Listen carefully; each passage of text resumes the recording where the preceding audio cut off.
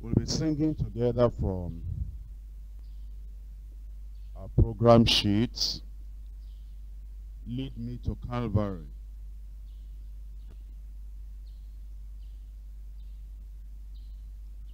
King of my life, I crown thee now, thine shall be the glory, lest I forget thy sun-crowned brow, lead me to Calvary. Lest I forget Gethsemane, lest I forget thine agony, lest I forget thy love for me, lead me to Calvary.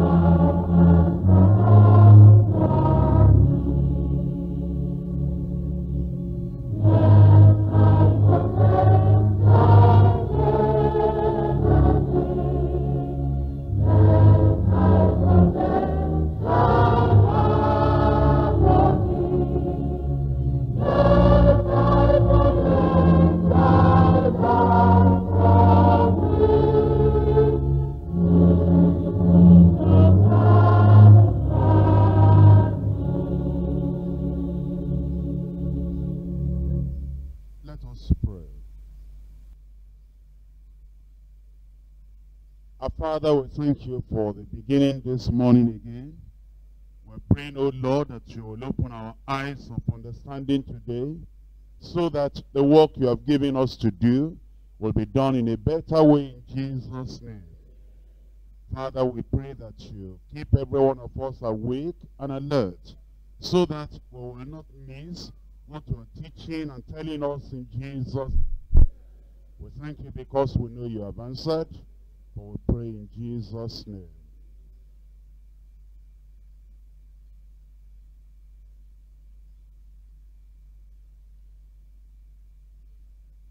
Looking at our program on page 6, you will see that we left out a message yesterday, the effective ministry, because of time.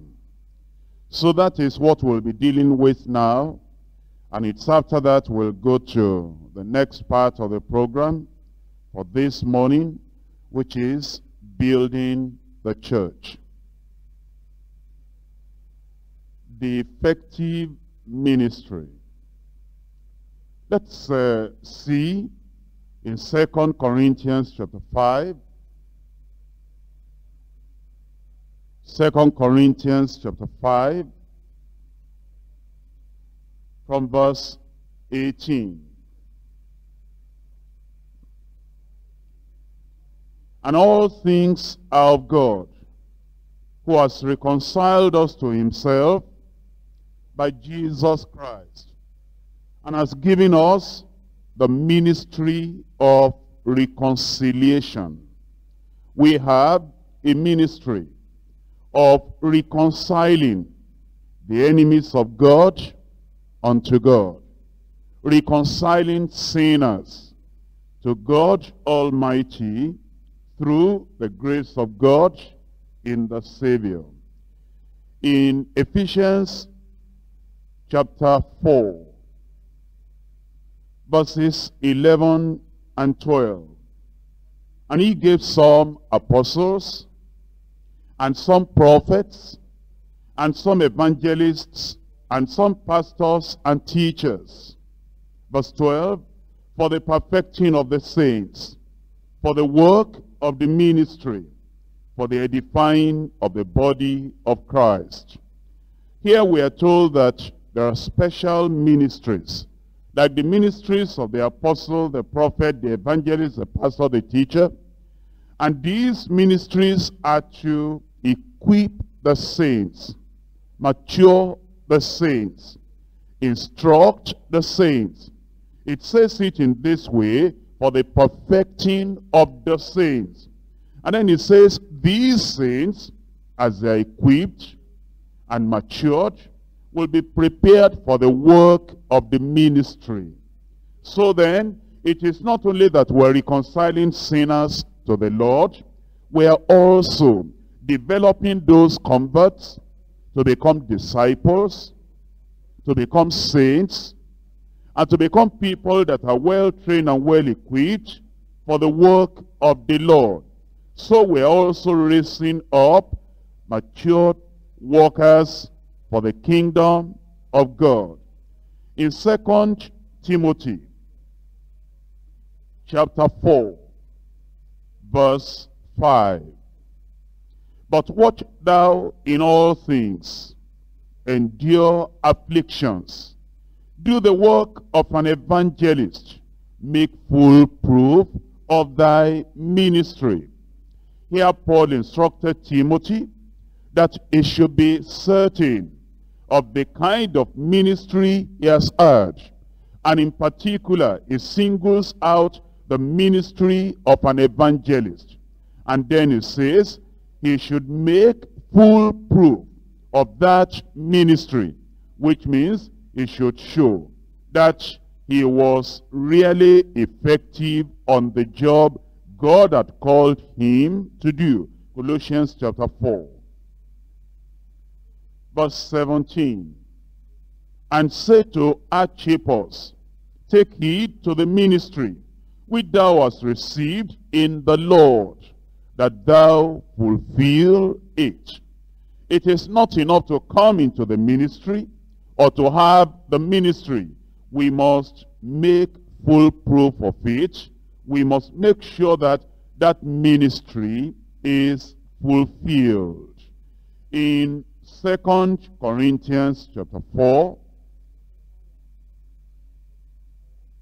from verse 1 to verse 2, therefore, seeing we have this ministry, as we have received mercy, we faint not, but have renounced the hidden things of dishonesty, not walking in craftiness, nor handling the word of God deceitfully, but by the manifestation of the truth, commending ourselves to every man's conscience in the sight of God.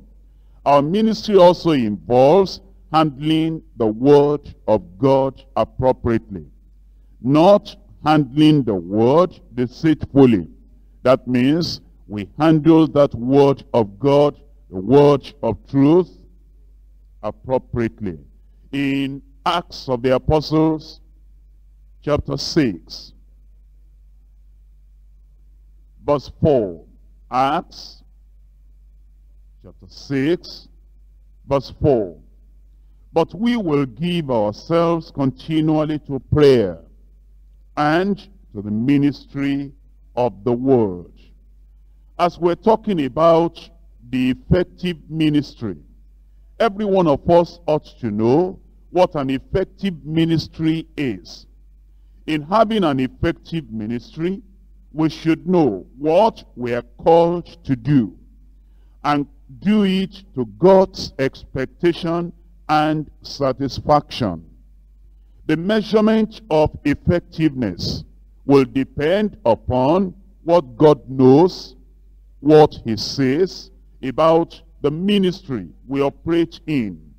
However praiseworthy our actions, our activities, and our ministry may be in the sight of men, however commendable it may be in the sight of men and women like us, if God's plan for that ministry, if God's purpose for that ministry is not achieved, it is not an effective ministry. Which means then, it is not just the outward characteristics or the outward results that we see. It is to know that actually the ministry we are called into has achieved the purpose of God. Only then is it an effective ministry. And we're particularly considering each leader's ministry in the church. And you need to consider your own ministry in particular. You're a coordinator over an English district church. Consider what you are called upon to do and see whether you are doing those things satisfactorily in the sight of God, meeting with God's expectation all round. It is only then you are an effective minister in the sight of God. Or as a Yoruba coordinator, you look at what God has called upon to do, or as an Igbo church coordinator or language church coordinator, you look at what God has called you to do. And only when you have satisfied God's expectation are you an effective minister. The same thing will go for you as a women's coordinator in the district where you are. Are you getting something done that will satisfy God, that he placed you in such a position?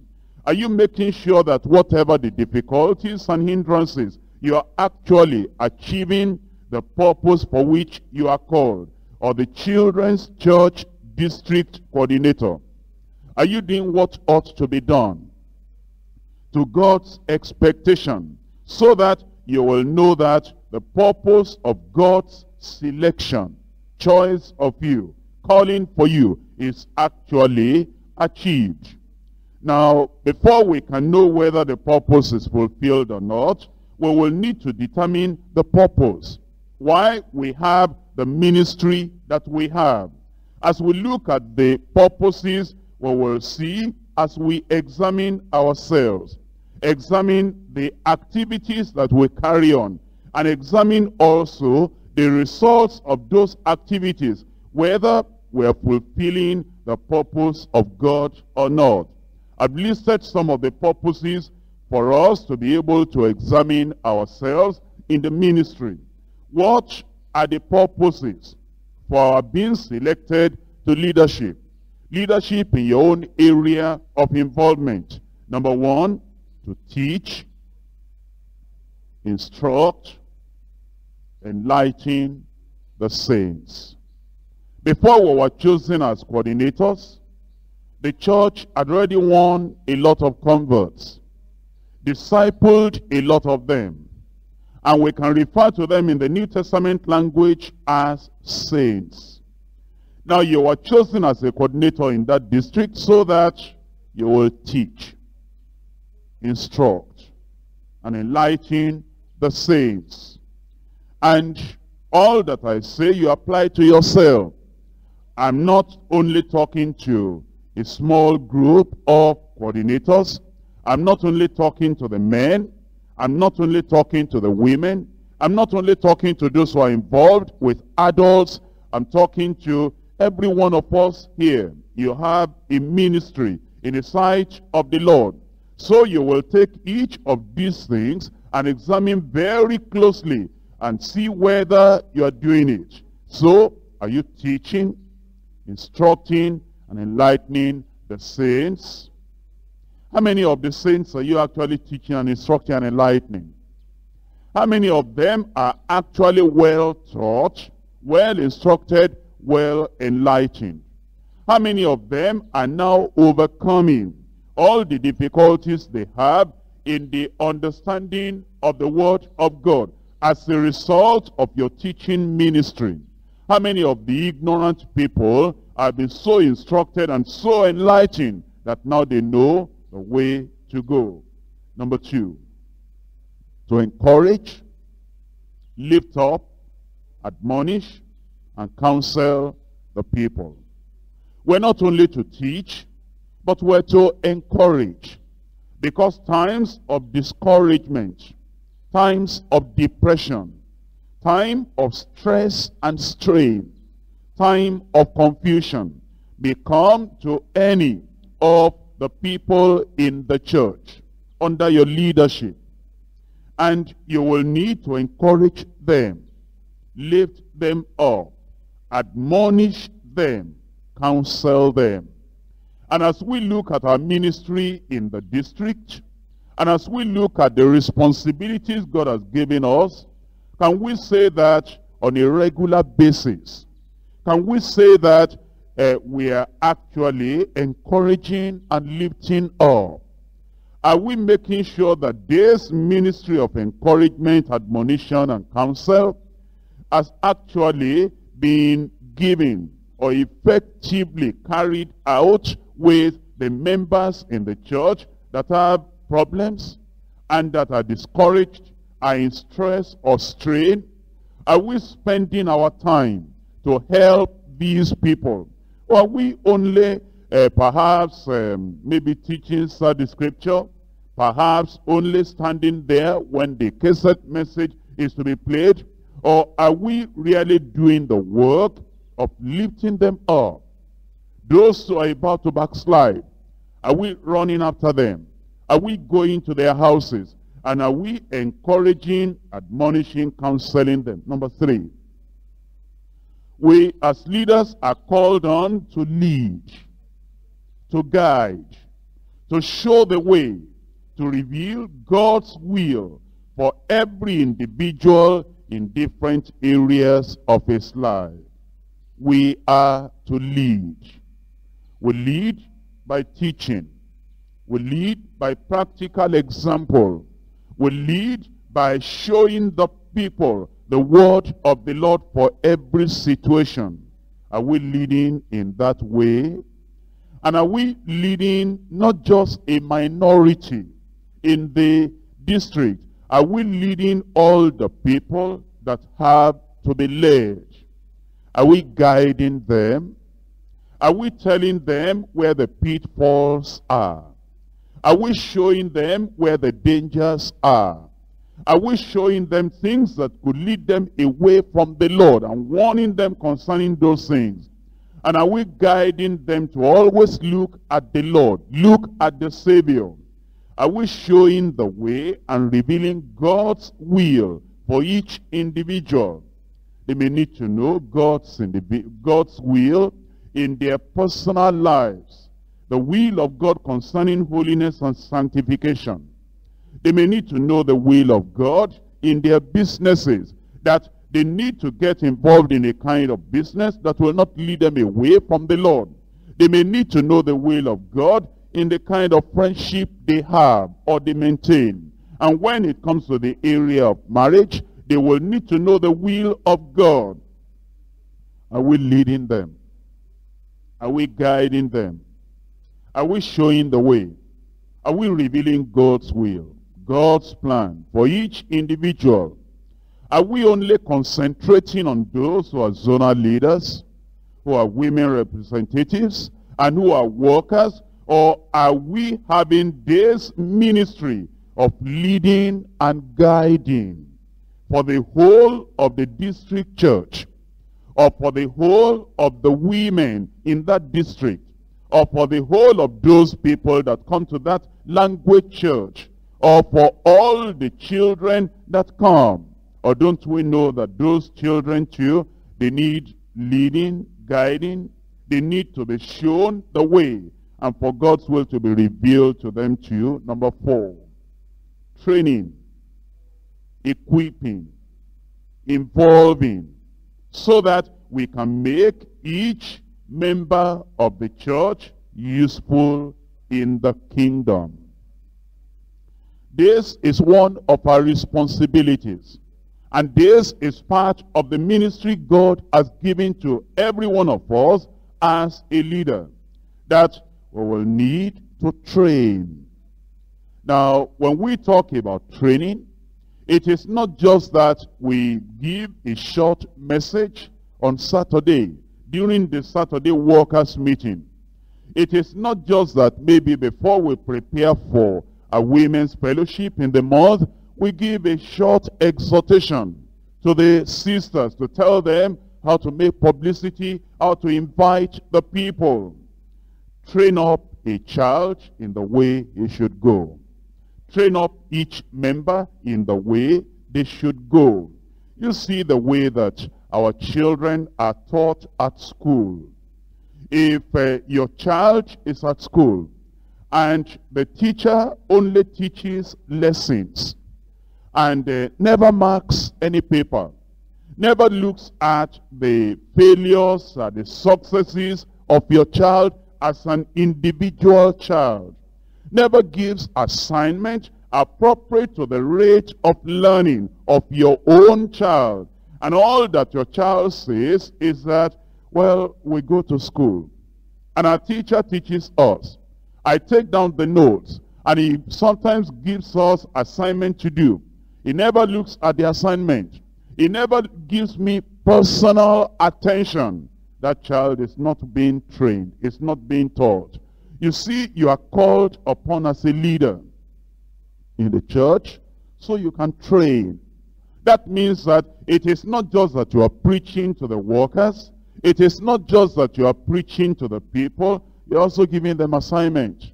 And you're looking at what they're doing, how they are understanding. And you are giving particular attention to each individual.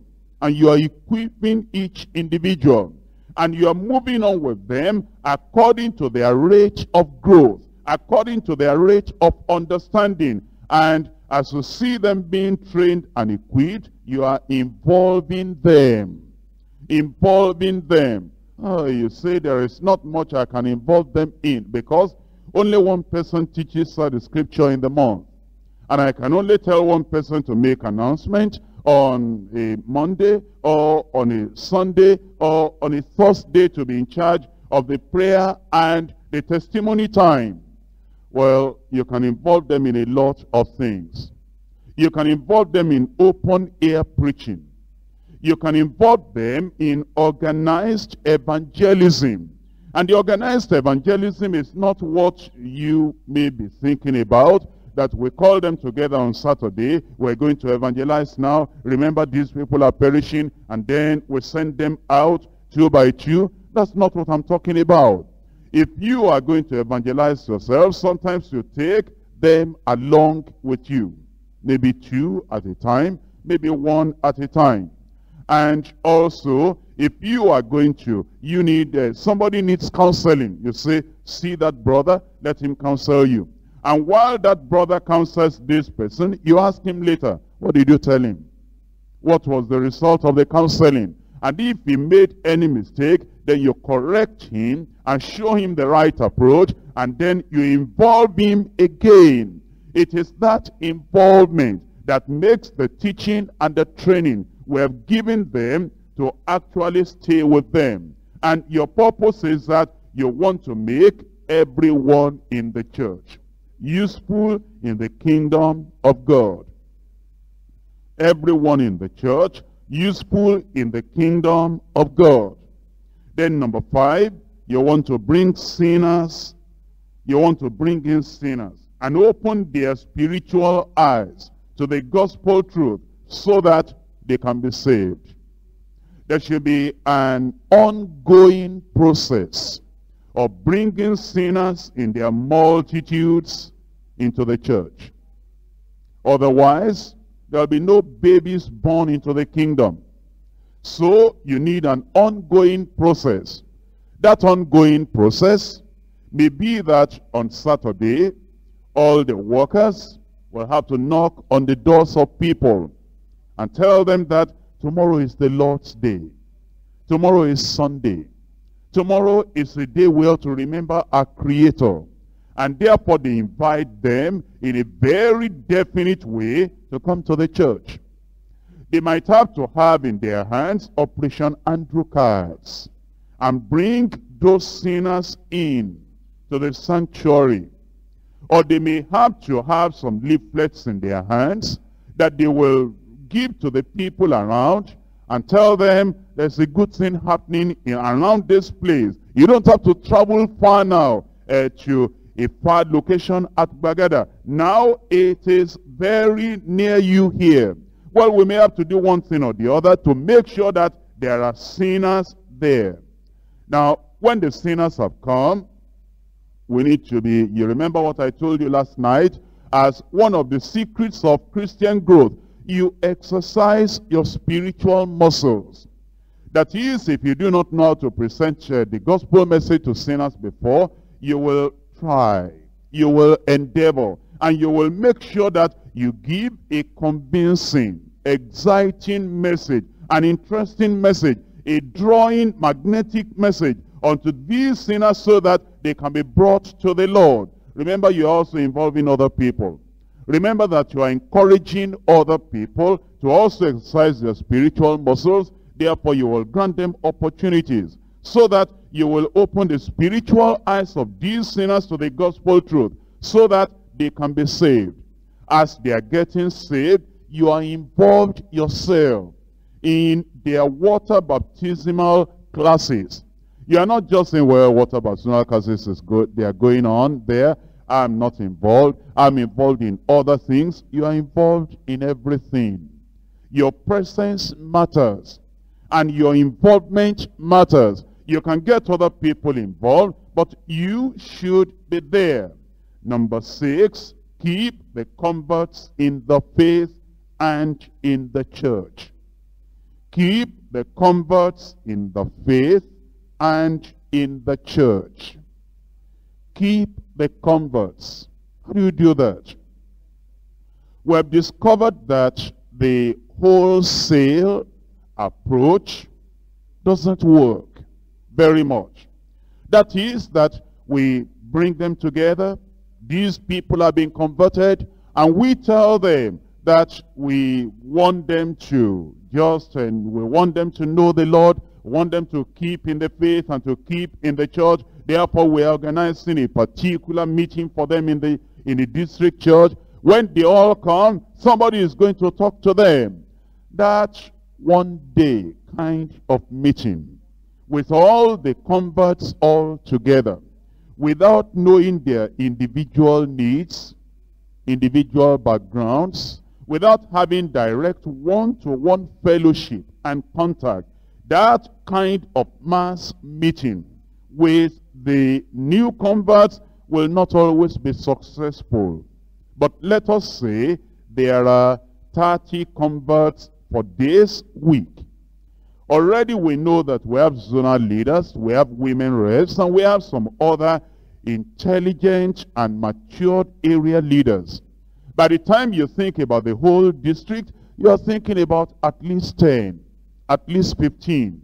And then you get all the names of these people, and you say, now you go to such and such, you go to such and such, and you yourself will go to another individual. If you want to really keep those new converts, you will go to them one by one. If there are 30 and there are about 15 of you, you can leave maybe Tuesday evening, or maybe Friday evening, or maybe Saturday morning, or maybe Sunday afternoon. You can leave it free and then go to these people and sit down with them and share with them. You can get together our converts outlines, the teachings that were given before after a particular crusade, and you can deal with number one with them. When it is a zonal leader himself doing it, a coordinator himself doing it, or it is a woman rep herself doing it, you will find that it will be effective. And you'll be able to keep these converts in the faith and in the church. Then also, if you are wanting to train other people, a zonal leader will go with maybe a house fellowship leader. A woman rep could go with a house fellowship leader. An area leader could go with just a believer in the church that is not even a worker at all. And as this leader is sharing with these new converts, this person that you have taken along will be watching, will be learning, and will be assimilating, will be getting into him the methods of keeping people in the faith and in the church. Before 3 months, all these people you have been taking out every time, every week, and they have been seeing how you are dealing with the converts so as to keep them in the church. You will see that they too will know the method of keeping them in the faith and in the church. Therefore, we need to apply all these methods and do something concrete, something very systematic, so that we will be able to keep them in the ways of the Lord, show them the ways to grow, show them how to be steadfast in Christ. Number 7, you need to keep the whole church in love and fellowship and in the grace of God. That's part of our ministry. If you are a real minister of the gospel, and God has placed you in the church as a coordinator, women's coordinator, language church coordinator, or children's church coordinator in that district, then all your actions, all your utterances must keep the church in love. You see, there are some leaders that do not recognize their own ministry, and the way they talk to one individual in the church about another individual in the church can cause division and disunity. But to see, as a leader in the church, everything you share with anybody in your church must keep the church in love. And you must be very, very thoughtful.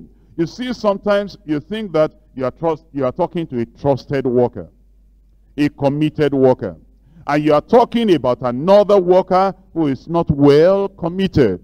Well, even though that person may not be as committed as you expected, you understand that if you talk negatively about him and he hears, that's not going to increase the love in the church. That's not going to increase the unity in the church. Therefore, every action, every teaching, every encouragement or exhortation, every teaching or admonition that you give, any allusion you make to anything, to anyone, must keep the whole church in love and in fellowship and in the grace of God. Number 8, you must be planning programs that will keep the church lively. You must be planning programs that will keep the church lively and keep the church fruitful and keep the church purposeful and keep the church spiritual. We cannot have a church in the district and then the church is dead, inactive, never getting anything done, never planning anything. And the new babes there, new babes in Christ, they don't know that the church is an active church. We must keep on planning programs that will keep the church lively and fruitful and purposeful and spiritual. You take all those words together. You must not be lively without being fruitful. That will be the wasteful exertion of energy and the wasteful spending of resources. You keep the church lively at the same time fruitful. You keep the church purposeful at the same time as lively. You see, we cannot just be lively and say, well, our church is lively. We have this activity. Is it purposeful? You know the purpose why you are called to be a leader in the church, then fulfill that purpose and make it spiritual. You see, we cannot just be lively at the expense of being spiritual. Bring everything together. Lively, fruitful, purposeful, and spiritual. Number 9, you lead each member to become a soul-winning disciple of Christ who makes evangelism the normal lifestyle. That is our ministry, that you will train and equip every member until every member becomes a soul-winning disciple of Christ. Not just a disciple, a soul-winning disciple who will make evangelism the normal lifestyle. Number 10, you raise up a growing, praising, joyful, strong church in the district that is capable of multiplying itself in a period of time. The district church must be happy that we are in the district. There must not be any kind of sorrow, sadness, complaint, or regret, saying, why did we stop going to Bagada? Why are we not all together? Because our church over here, we are just kept as a group together.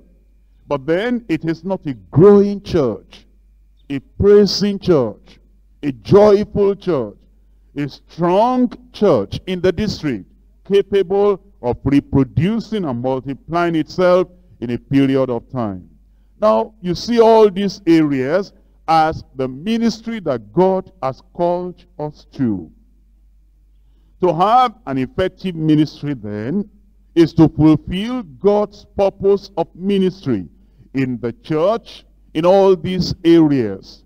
And as you are taking down notes, you will need to read over later and pray through on them and believe that by the grace of God, one by one, you can carry out all these things.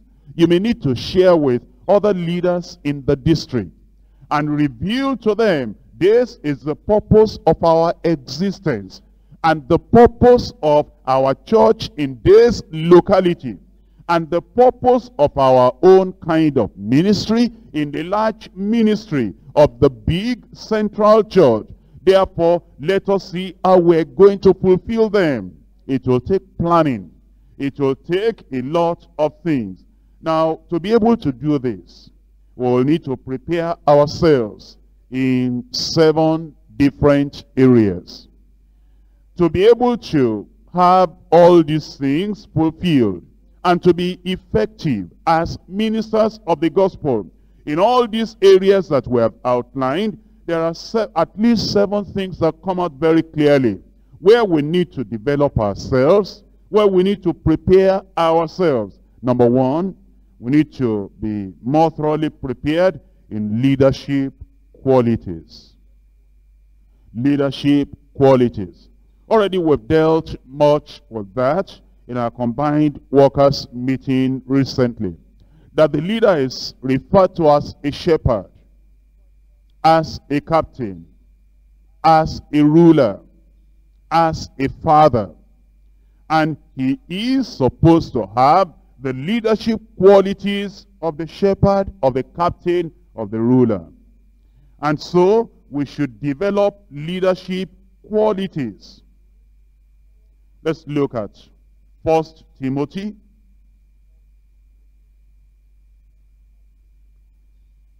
1 Timothy chapter 3,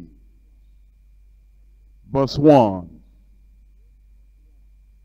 This is a true saying. If any man desire the office of a bishop, he desireth a good work.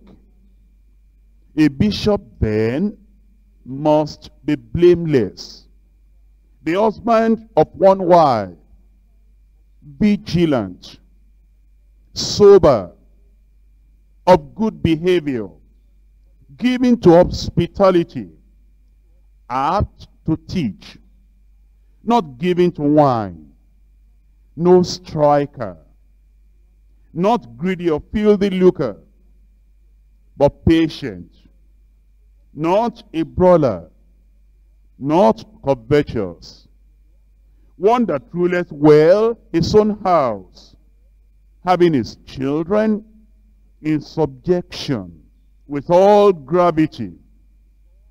For if a man know not how to rule his own house, how shall he take care of the church of God? Not a novice, lest being lifted up with pride, he fall into the condemnation of the devil. The part I want you to particularly take note of here is that he rules well. He leads well. If he's going to rule and lead the church of God, he must be able to rule his own house, lead his own house.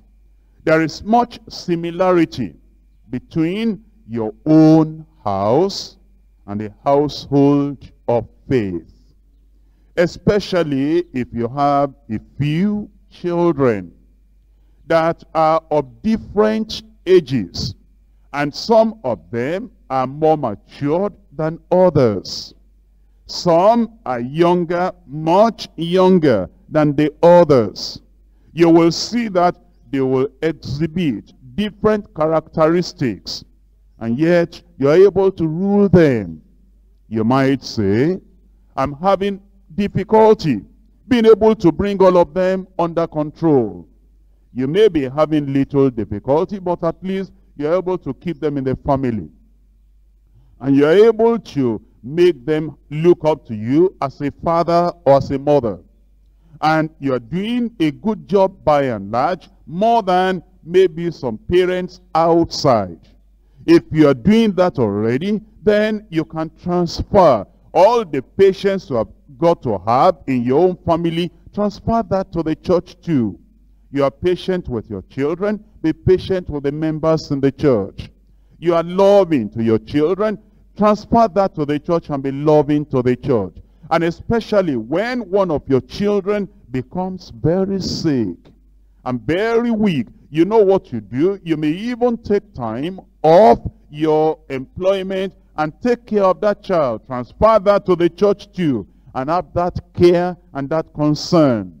And when one of your children may be confused, not knowing what course to take, what way to go, what friend to choose, then you come to the aid of that, your child, and you counsel, you help. Transfer that to the church too. You rule the house, you also lead in the church. So I said, number one, we need leadership qualities. Number two, we need preaching, teaching, ministry. It says at the end of that verse 2, apt to teach. Apt to teach. Now, it means that as a leader, as a coordinator, and I told you yesterday that your position makes you an evangelist, at least in a limited sense, in your district church. Makes you a teacher, makes you a pastor. And as you have all these attributes, all this ministry to fulfill, you need to take care of the ministry of preaching and teaching. The ministry of preaching and teaching. Now, they said, somebody has said, that teachers are born, not made. But there is no teacher that is not made. You see, a person may have some natural talents and natural ability in teaching. But then, if he doesn't develop, he's not going to be able to teach well. And a person may start out in life not a good teacher, not a person who is well experienced in teaching. If he will discipline himself and study and practice, he can become eventually a person that knows how to teach very well. After all, the Bible says, ask and it shall be given unto you. If you find the preaching, teaching ministry lacking in your own life, why don't you ask the Lord? And seek, and you shall find. And knock, and it shall be given unto you. It says, everyone that asketh, receiveth. Because the Lord has placed you in that position where you have to teach, where you have to preach. And he cannot mock you and tease you to just place you there and not give you the know-how and all the weapons that you need. And he knows that for the position that you stand in that church, in that locality, you need the teaching, preaching ministry. It says, ye have not, because ye ask not. If we ask, he will give unto us. Number 3, balanced, all-round project supervision. Balanced, all-round project supervision. You see, the work of a church is not just a one-item project. You think about the many things in the church, and you need to put in your weight, and put in your time, and put in your experience, so that you will be a good supervisor in every area. For example, there is the area of music in the church. You have to get involved. There is the area of building in the church. You have to get involved. There is the area of developing workers in the church. You have to get involved. There is the area of visitation and evangelism in the church. You have to get involved. There is the area of even raising funds, because, you know, sometimes you want to have a retreat, you want to have a crusade, you want to have some kind of program or project, and it needs funds. You need to be able to raise the funds. Therefore, you need a balanced, all-round project supervision, so that whatever the church has to do, you are a leader. And it is not that we'll be saying, where is our brother? Or where is our sister? And they will say, don't you know brother so-and-so? Don't you know sister so-and-so? This is not his area. He is not interested in this area at all. When you talk about ushering in the church, it says, go and do it the way you know how to do it. That's not my area. I'm not interested in that area. You have to be interested. You must have a balanced, all-round project supervision. Now, number 4, planning and development of practical, workable, sound strategies for growth. If we're going to grow in the district, we cannot just be attending the district church and go in and come out and go in and come out. There must be planning. And there must be the development of practical, workable, sound strategies for growth. Now, notice these words are used deliberately. We're talking about strategies, and we're talking about planning. You have a goal that has been set, and the goal is according to the New Testament. And then you want to plan so that you will be able to achieve that goal or reach that goal. The details of what you will do, the methods you will apply, the things that will have to put in place so as to have that plan fulfilled and that goal achieved. That's what we call the strategy. The strategy must be practical, not theoretical. You see, there are people that can give you a lot of strategies, and they are just theoretical. They are not workable. They are not practicable. But it must be practical. Not only that, workable. Workable. That is, we must make sure that the people in the district have enough knowledge, have enough understanding to be able to work out the strategies or make it work. And it must be sound. Sound. The things we do must be in line with the sound teaching of the Word of God. We cannot just say, well, it is strategy. And it is supposed to bring in people into the church. It's supposed to make us, to give us converts in the church. Is it sound? Is it according to the sound teaching of the Word of God? So then, there should be development of practical, workable, sound strategies for growth. Number 5, there should be evaluation of progress and collection, keeping, and use of data. There should be evaluation of progress. If you are planned for the district church, if you are planned for the women's fellowship, if you are planned for the children's church, if you are planned for the language church, then keep on evaluating the progress. How far are we now in the plan we've made for this area of ministry? How far are we reaching the people? What results are we getting? What success are we achieving? Evaluate the progress and then make sure that you collect data. And you keep those data and you use the data.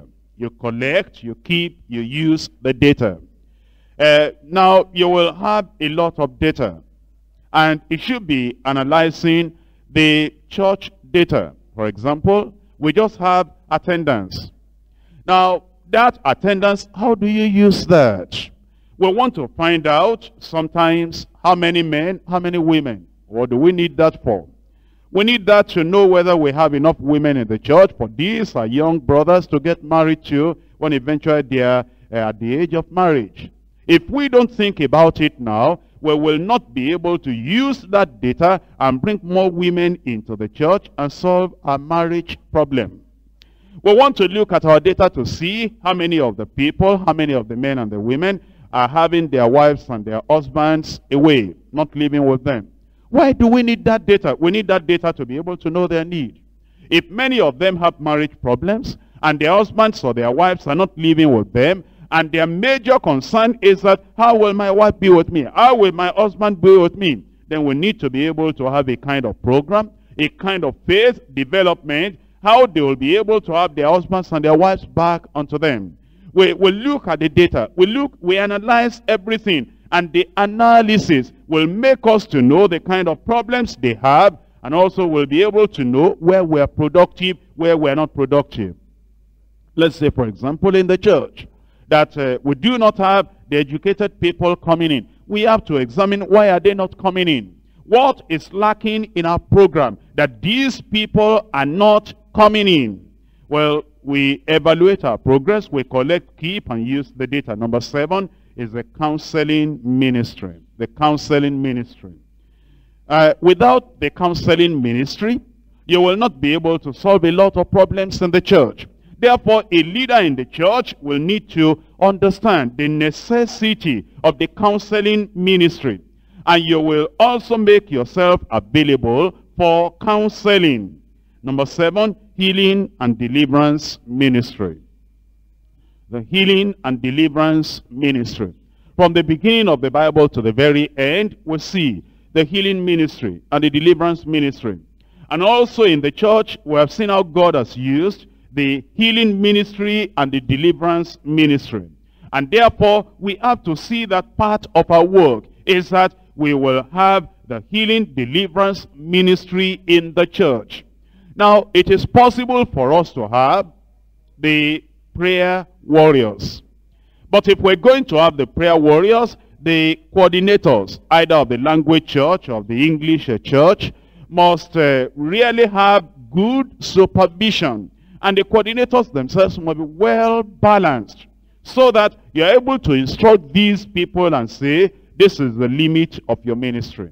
You can't say that to that person. You can't make that kind of prophecy to that person, that you are not here as prayer warriors to prophesy and give dreams and tell people who to marry and who not to marry and tell them what to do and what not to do. That you just pray for the people as they come.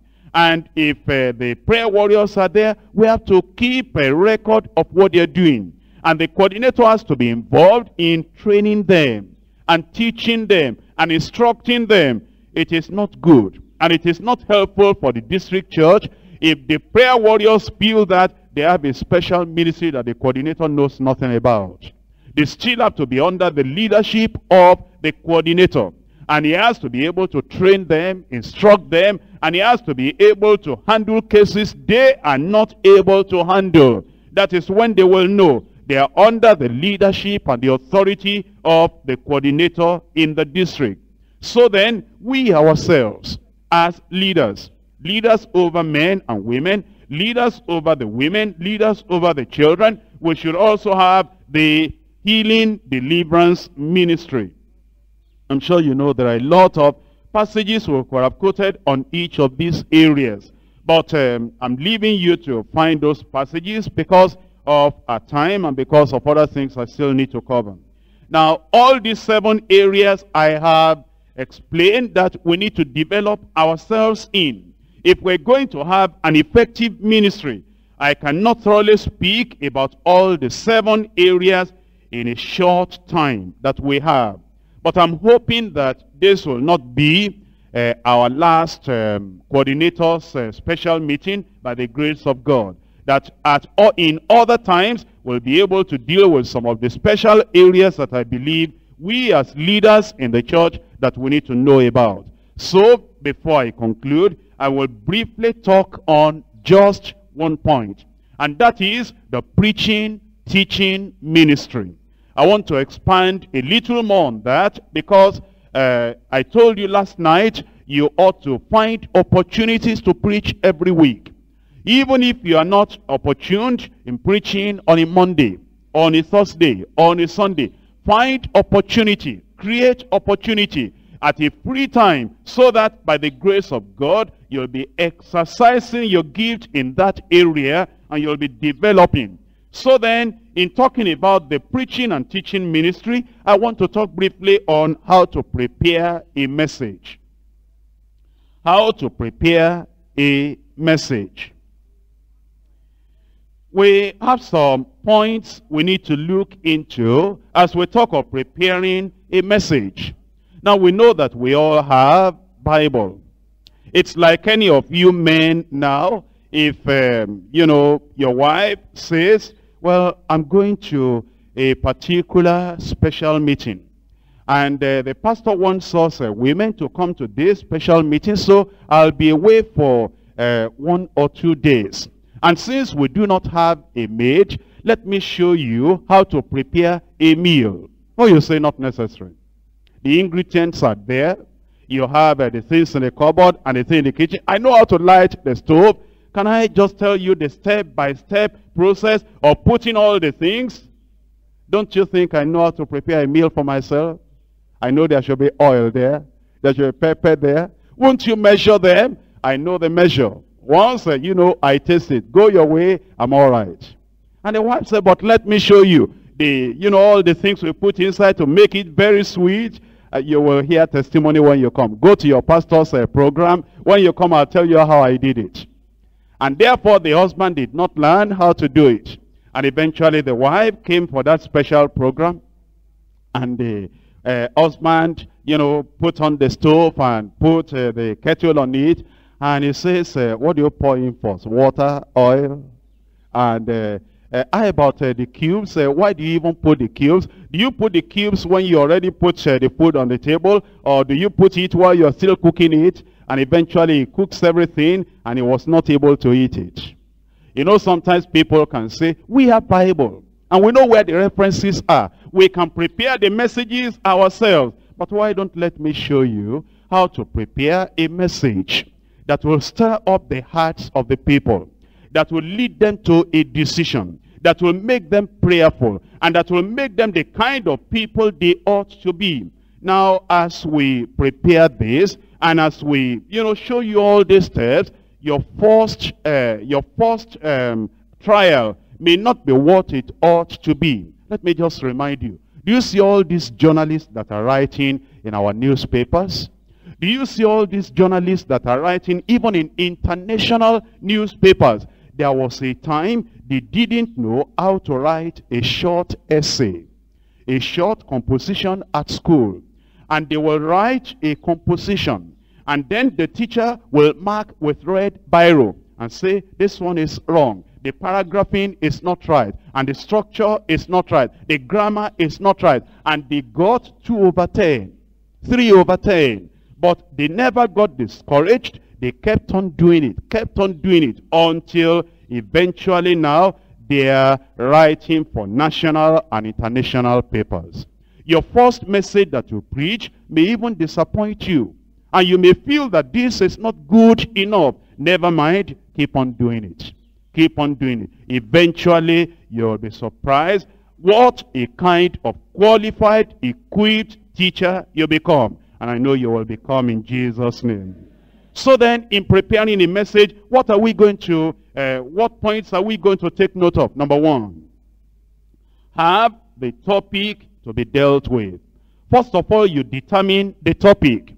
It is possible somebody is giving you the topic, or it is possible that you are making out the topic yourself.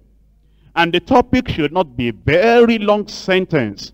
The topic should be very short, just having a few words in the sentence. Have the topic to be dealt with. Number two, know the audience that you are preaching that message to. Know the level of their understanding. Know their academic level, their social level, their spiritual level. Because if you are preaching a message that will minister to the hearts of the people, you must not speak above them. You must speak to the level of their understanding and to the level of their spiritual qualification. So, know your audience. First of all, you have known your topic. Then you think about your audience. This time we went to Russia, that I needed to preach to the people. I needed to know their level. Because you see, many of them would not have known, many of them did not have Bibles. And many of them did not have real understanding of all the verses that we have known. And you still needed to preach from the scriptures. And you need to keep yourself very simple so that you can be well understood. You must know your audience. There are times I go to the student body. And these student bodies, because I know them as students, and I know the kind of education that they have. Because I know the audience, I know at what level to take them. But sometimes I go to have a crusade in maybe a locality where the education is not much. I would need to know the kind of statements I make and the kind of illustrations I made. And sometimes I'm talking to an individual person. You need to also know about your voice. Because sometimes you are talking to an individual person and you are shouting as if you are talking to 5,000 people. And the person is wondering, why is he shouting? Does he think I'm deaf? Therefore, you need to know when you are talking to a few people, when you are talking to many, many people. This year, I went to a particular country, and I had the opportunity of talking to the president of the country. Now, you see, when you want to bring the gospel message to the president of a country, you have to have a different approach. Out in the street, you meet somebody, you want to preach evangelism, you want to preach a gospel message to that person, you may say, are you born again? Are you a child of God? Do you know the Lord? Have you been forgiven? Are you living a different kind of life? Do you know Jesus? You can have some direct approach. But then you have now the president of a country. You have to know your audience. We got in there, and as we got in there to the state office, my wife was there, another national was there, the interpreter was there because they speak French, and I speak English. So the first thing we greeted, and all the other preliminaries we did. After that, I said my wife should go out and the national should go out. The reason I did that is that we cannot talk intimately about sin in a personal way when, a woman is there before the president, because he'll be shy. He will not want to own up and open up. And therefore, you have to make all the environment conducive to what you want to do. Then the national, I told the national to go out. Because, this is the president of their country. Here is a national. How will the president openly accept before the national that, this is who he is? So after they have gone out, I said I just made them to go out. I told him so that we can just, talk together in an intimate way. And, there are 4 steps that you can, you want to emphasize. Number 1, all have sinned and come short of the glory of God. What are you going to say? Are you going to say, Romans chapter 3, verse 23, all have sinned and come short of the glory of God, because it is all you, president, you are a sinner? If you say that in a direct way, you will lose him, you will lose opportunity, and you may not even be able to come back to preach to the citizens. But I didn't do that. I gave him my own life. I gave him where I've been, attainments, education. Then I said, but on top of all this, I realized I was a sinner. I realized that I wasn't acceptable in the sight of God. And I realized that with all my efforts, I couldn't save myself. That's another part of Romans, that by the deeds of the law, no man shall be justified before God. Then somebody told me about Jesus that died on the cross of Calvary. And I realized that if I believe on the Lord Jesus Christ, I'll be saved. And I prayed and I had the joy of salvation. And I was forgiven. I said, do you know that since that time, that things have been different in my life? Then he stopped me. He said, do you know too that I realize I'm a sinner? That's the approach. You need to know your audience. And he told me, I read Bible once in a while, but it's only when I get into trouble I read Bible. But ordinarily, I don't remember God when things are all right. But when there is crisis and when there is, problem with the country, then I remember, then I pick up the Bible. But he said, what you have talked about, having this kind of life that you remember God all the time, whether there is crisis or not crisis, that is what I want. You see, with that now you can know how to lead the person to have the same salvation that you have got. And then immediately after we finished, then we came out. And the journalists and the media people with their television and cameras, they came to me and they said, what is it you are discussing with the president? Now, what are you going to say? Are you going to say, well, I'm an evangelist and I came to the country to preach salvation, and it will be a wonderful thing if the president got born again? If you say that, they're going to show that in their national television. And the president will see that, and he will not allow you to talk to him again when you come next time. Oh, I said, well, we've been giving opportunity in the country, and as we're giving opportunity, it will be courteous to come and say thank you to the president on behalf of the whole country. And that we're just, discussing together just to appreciate the Lord and appreciate the country as well. They say, any other thing? I said, well, the summary of everything is that, we came to say thank you and to share together, to know one another more closely and intimately. And, a president like that will be happy that this man did not degrade him before the other people. Then I said, I wanted to pray for him if there was any personal problem. And I didn't say, well, I'm going to pray for you. If you have a personal problem in your family, because after all, the devil is no respecter of anybody. And the devil is no respecter of president, politician, anything. If you say it like that, you're not going to get anywhere. So I said, I don't know how this happens. And it is not because I'm so high, but I discovered that when I pray for people, God answers. I discovered that sometimes people have cancer, and I pray for them, and God answers. That even medical doctors, engineers, and government officials, that they have real serious problems, and after prayer, the Lord normally answers the prayer. I said, I don't want you to just agree that I should pray for you. If you feel convenient, we'll pray on any problem you have. If there is no definite specific problem, we'll just pray generally that God should be with you and be with the country. He said, I have a problem. And it was a family problem. Deep, deep family problem. You know, if you don't have that approach, a proper approach, he's not going to open up and tell you his personal problem because of his position. Now, when we got out of that place, my interpreter there, who is also a pastor and a missionary there, he told me, he said, I have seen the president, I've been privileged to see him on a number of occasions. I've never heard that thing.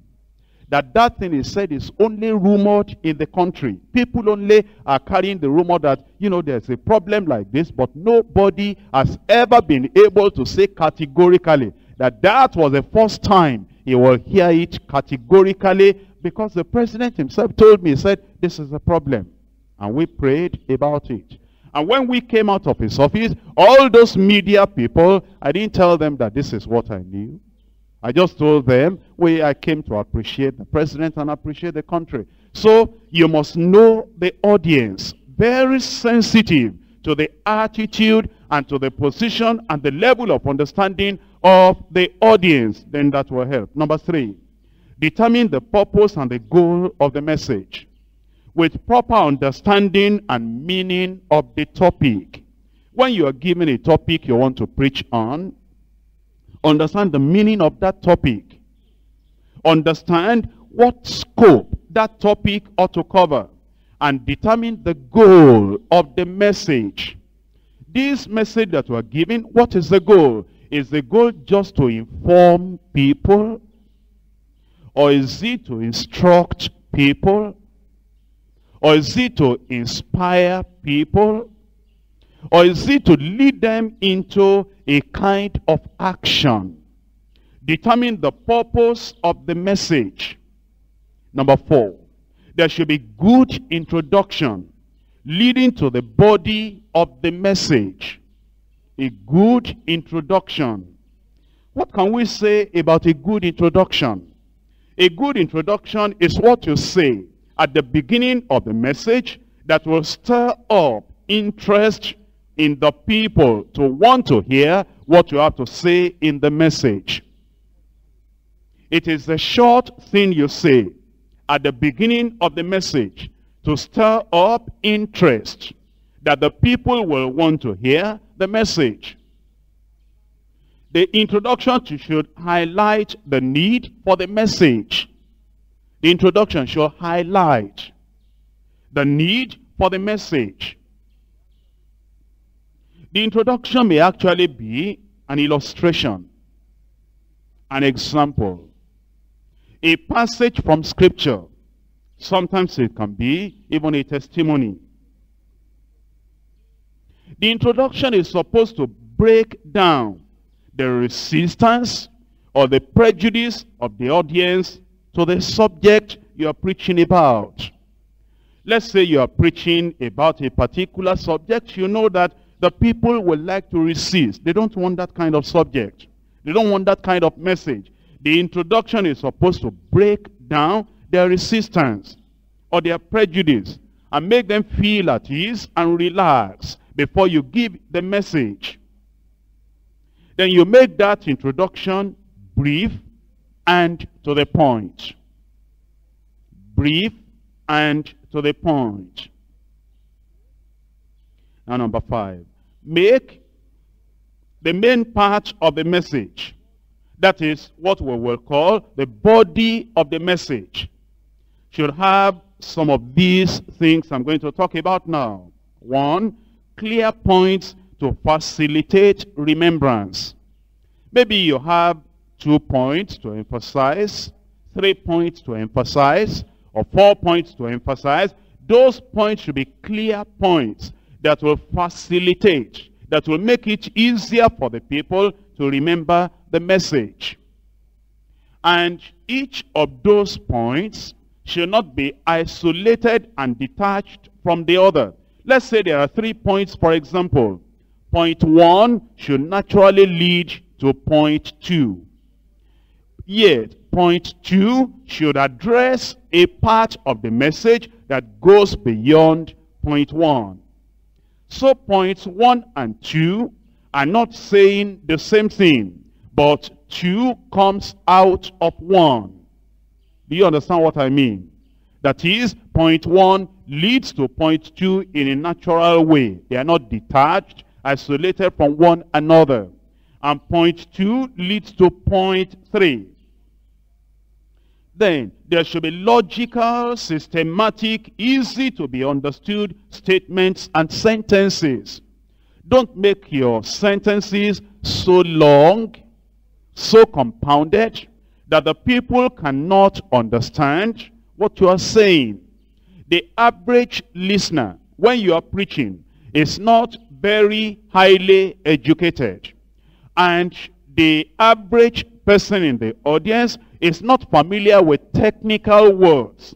There are technical words we use in medicine, that is, in medical science. The average man is not conversant with those technical words. There are technical words we use in engineering, or in mathematics, or in the natural sciences, or in maybe management, and any of the other specialized professional subjects. The average man is not familiar with those technical things, so cut them out of your message. Otherwise, the message will just become jargon. Make it logical, make it systematic, and make it easy to be understood. Make your statements and sentences brief and short, that they'll be well understood. Number 3, in this part of the main body of the message, let there be appropriate, well-chosen, direct scripture references, not distorted before you apply them. We use scriptures because the scriptures, the Bible, is the basis for your preaching. But make sure that those references you are using are very appropriate. And they are well chosen. And they are direct scriptures on the topic you are preaching on.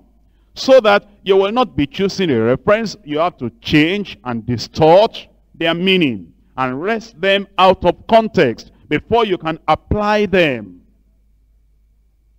Another thing is that you should use illustrations.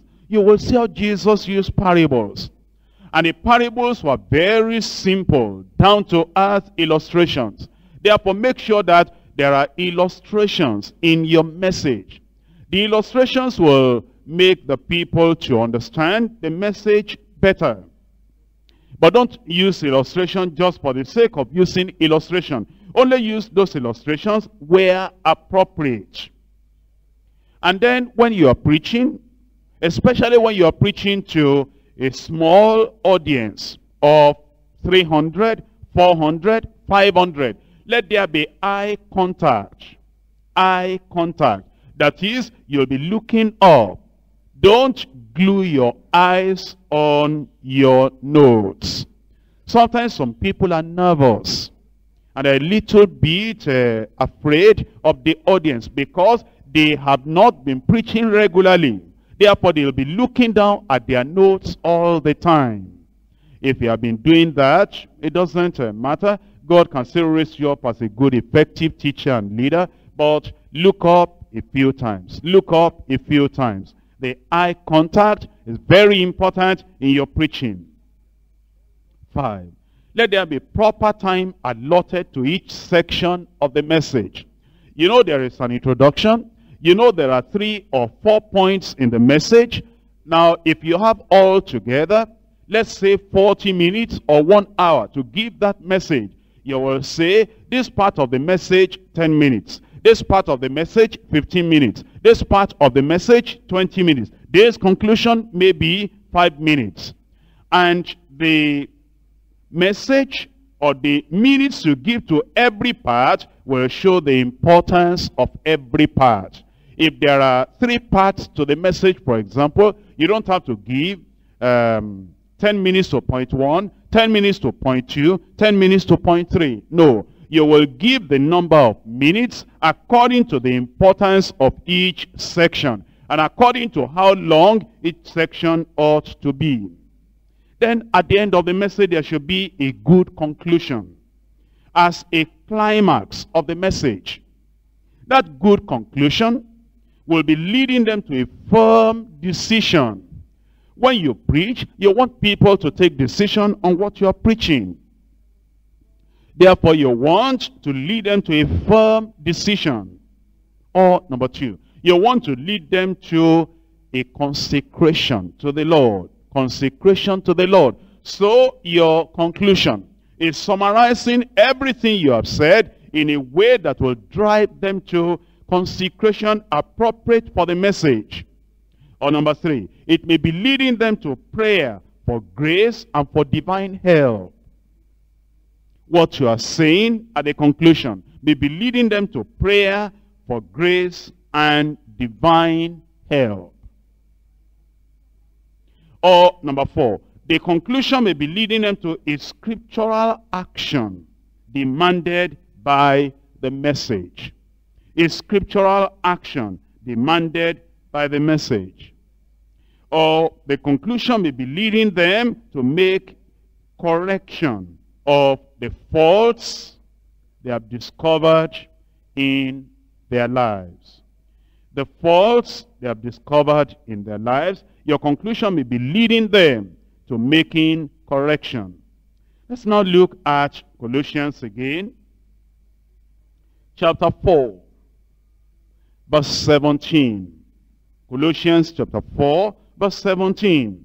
And say to Archippus, take heed to the ministry which thou hast received in the Lord, that thou fulfill it. This is the same thing that the Lord is telling us today. We have received the ministry in the district. And it says, take heed to that ministry so that you will get rid of all hindrances and you will correct all faults and deficiencies and you will strengthen all weak areas in your ministry so that you will fulfill your ministry. Don't let the devil terrify you. And don't let people discourage you. And don't let your own weaknesses and inadequacies stop you short of the fulfillment of your ministry. The grace of God is available for you. The power of God is available for you. And the very fact that God has put you there to do something is because he saw some quality in you. He saw some worth in you. Let's look at 1 Timothy chapter 1, verse 12. 1 Timothy chapter 1, verse 12. And I thank Christ Jesus our Lord, who has enabled me, for that he counted me faithful, putting me into the ministry. God saw something in you before he placed you on the church where you are now. He saw something in you before he gave you this responsibility. Therefore, do not allow any discouragement. Make sure that you fulfill your ministry. In Acts chapter 6, verse 4. But we will give ourselves continually to prayer and to the ministry of the word. You have discovered your ministry today, and you have discovered the things that we need to do to have an effective ministry. You'll need to commit and consecrate yourself to the Lord so that the purpose of God for putting you into that area of work, area of ministry will be fulfilled. We'll rise up now and we'll ask help from the Lord. Don't feel inadequate. All of us need the grace of God. There is none sufficient for any of these things. We are what we are only by the grace of God. And the grace of God can make you what you ought to be. Don't say you cannot, you can. I can do all things through Christ who strengthens me. You can. We have to start somewhere. We have to begin somewhere. The Lord will help you. The Lord will help you. You can do it. The grace of God is sufficient for everyone. You can do it. The grace of God is sufficient for everyone. Sister, you can do it. Brother, you can do it. The grace of God is available.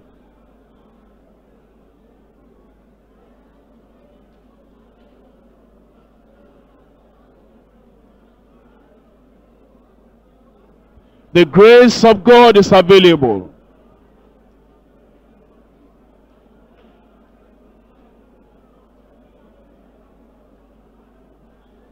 The grace of God is available. You can become effective in the ministry.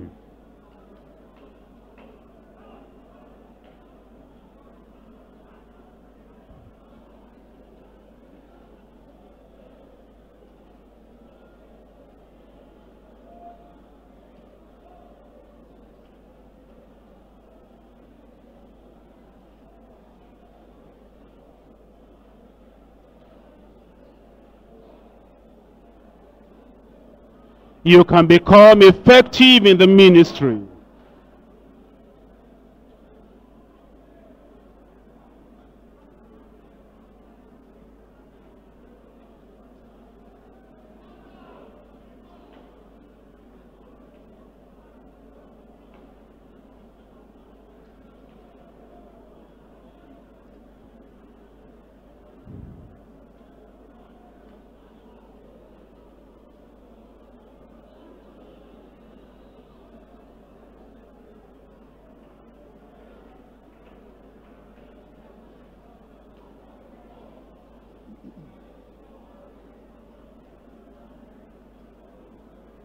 You can do it. Don't let the devil tell you that so-and-so is better qualified than you are. In the hand of God, you are qualified. Through the enablement of the Lord, you are qualified. There is any weakness, any deficiency, tell the Lord about it, He will remove them. You can do it. You can do it. You can be effective.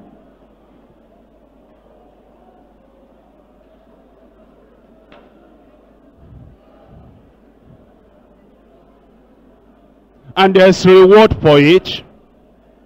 There is reward for it. If we do it according to the mind of God, according to the plan of God, there's reward for it.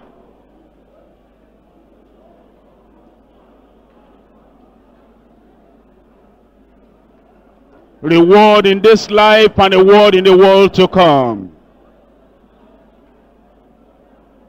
You can, you will.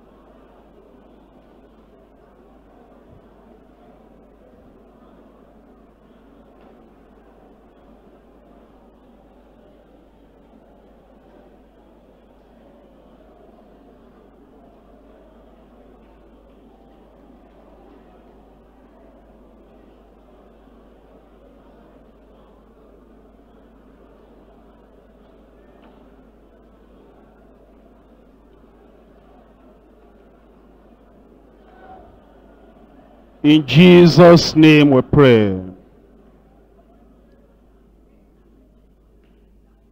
Will Brother Daniel Ifeago please come up here to pray for us? Brother Dan Ifeago.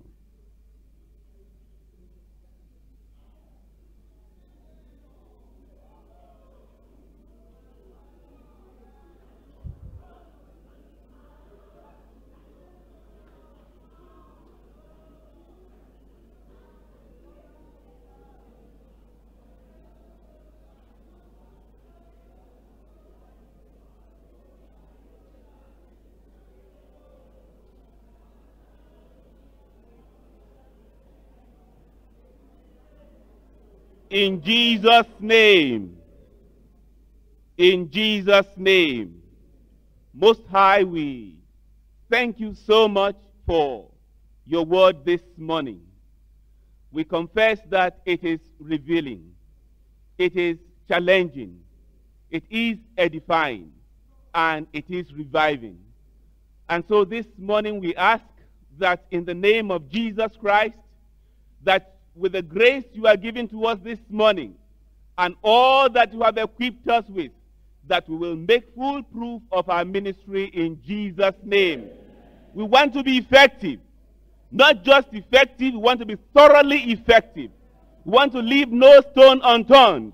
We want our threshing instrument to be very, very effective in threshing out the wheat and gathering them to your banner above in Jesus' name. And so we are praying, Father, that whatever the cost, whether it be time to meditate on all of these things and to plan them out and to draw up timetables and to read and to study your word and to be thoroughly devoted, God of grace, we are praying that you give to us in Jesus' name. And all of those things, whatsoever they may be, either from friends or colleagues or from the family, that will constitute themselves hindrances to the fulfillment of all of these things. We are praying, Almighty God, that as you reveal them to us, that we'll begin to strike them out in Jesus' name. And devote time to the things you've given to us, the things for eternity, the things that make for the lives of people you place in our hands, human lives that we cannot create, human lives that Jesus Christ has come to die for, human life that Jesus shed his blood and agonized on the cross for. Lord, that we are praying that in the name of Jesus Christ, all of these things will be preciously kept in our hearts and put into use in Jesus' name. And so, Father, we are praying that as we go on our knees at home, as we really consecrate and pray, that whatever aspect of our lives that needs to be touched, that God, they will all be touched in Jesus' name. We want a dynamic church. We want a church that is alive. A church that can be seen to be alive. A church where miracles of conversions happen every day. A church where the lives of the people are sanctified. A church where the people can consecrate for anything for the Lord. A church where the whole district will be on fire for God. Whether through crusades, whether through evangelistic outreaches in terms of personal evangelism, whatever it may take, God of grace, put our district on fire in Jesus' name. We don't want to come here and get back and discover that in a month's time or 2 months' time or 6 months' time, there is no growth. We want the impact of this meeting to be readily seen in every district in the name of Jesus Christ. Whether the problems be occult, we are praying therefore, Father, that as we begin to pray, you will both open our eyes and let us see the source of lack of growth and to attack it effectively in the name of Jesus Christ. So that in pulling down the strongholds, we pull down everything in Jesus' name.